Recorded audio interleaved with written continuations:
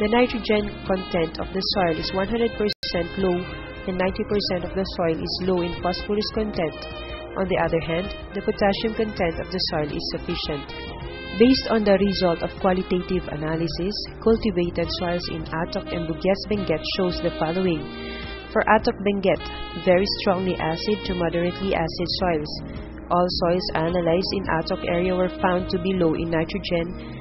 3 phosphorus content were considered moderate, low, and high. Potassium is sufficient. For Bugyas-Benguet, potential hydrogen value of 5.1 to 7.8. Low in nitrogen, low in phosphorus, sufficient in potassium.